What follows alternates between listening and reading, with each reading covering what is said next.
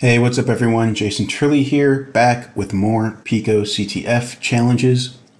Unsurprisingly, I'm still in the general skills section of picoctf 2023. I've said it before, I'll say it again. picoctf is a great resource for anyone interested in getting into cybersecurity or capture the flag events. It's completely free, it's online, it's hosted by Carnegie Mellon University, and they have all their past challenges linked here. I'm just going to focus on the most recent one, Picos 2023, and then the general skills, and then eventually we can get into the reverse engineering, exploit, binary exploitation, forensics, etc. But let's just keep going with the general skills because these are cool. I'm having a good time. Hope you guys are too.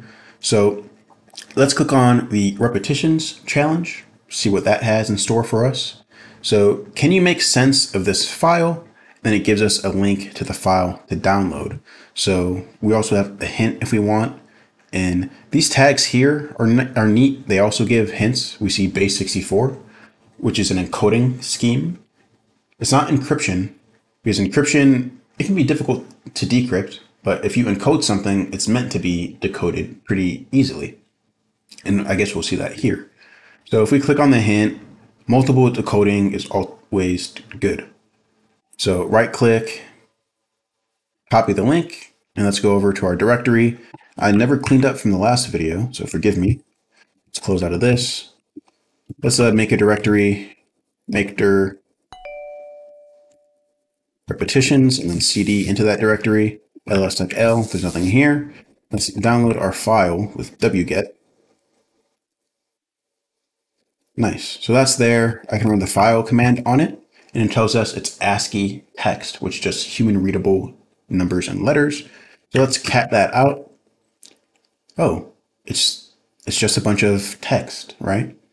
But it's not anything we can make sense of, right? This isn't human language, but this is something a computer can understand. So we saw earlier that I talked about Base64. So if we're not sure what that is, we can look at the man page for that, because Base64 is installed by default on most Linux operating systems. So Base64 encode or decode data and print it to standard input. So the synopsis, the options it takes. So you run the name of the command, you can give it some optional syntax, some optional flags, and then the name of the file. So Base64 encode or decode file, or standard input to standard output. So your terminal screen. And then we want to decode it, right? So we use a tac D for tac decode.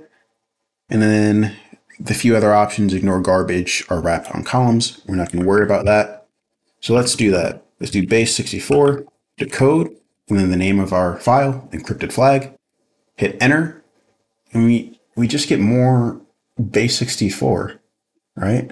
If we scroll up, it looks similar, but you can tell it is different from this original one. It starts with VMP, and then after we decoded it, it's VJ. So what's going on here? Why didn't this print out our flag? Well, if we reference the hint, it says multiple decoding is always good. So this was probably encoded multiple times.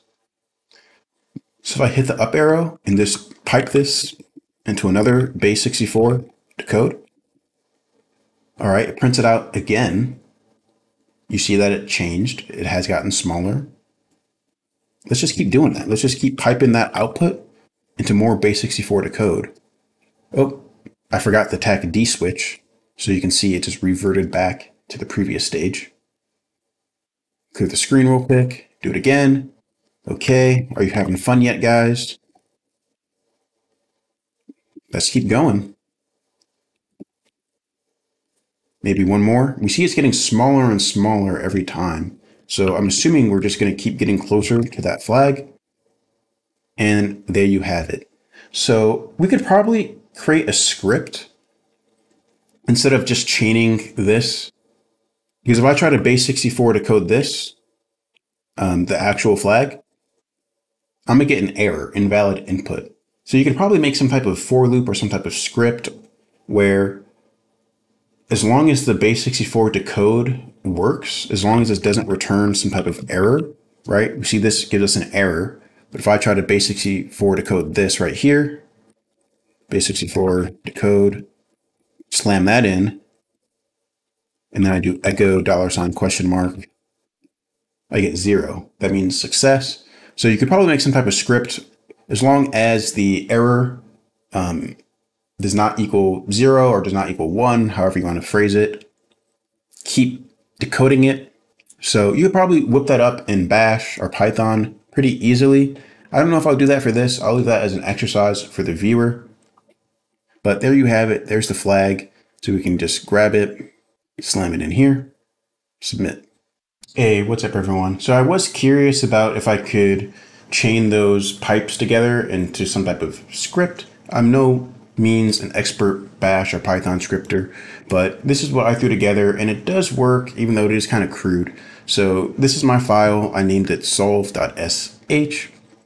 Line 1 denotes that I'm using the Bash interpreter. I create a variable called file.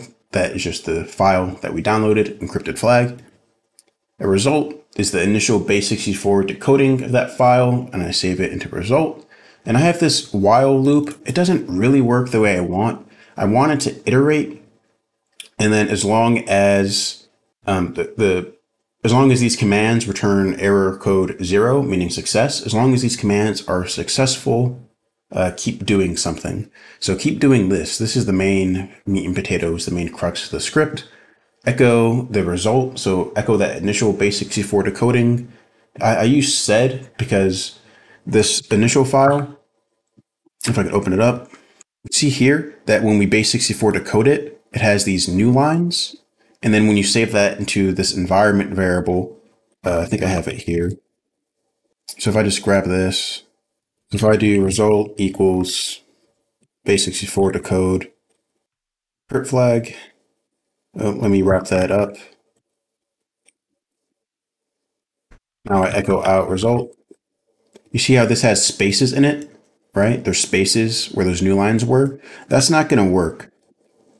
And it errors out. So I use sed, the stream editor, to replace all those spaces with nothing. So now it's all one Base64 encoded string. And then I pipe that into Base64 decode. So just keep doing that in a loop over and over, just like we showed earlier. And then once it gets to that final picoctf flag, it's going to break.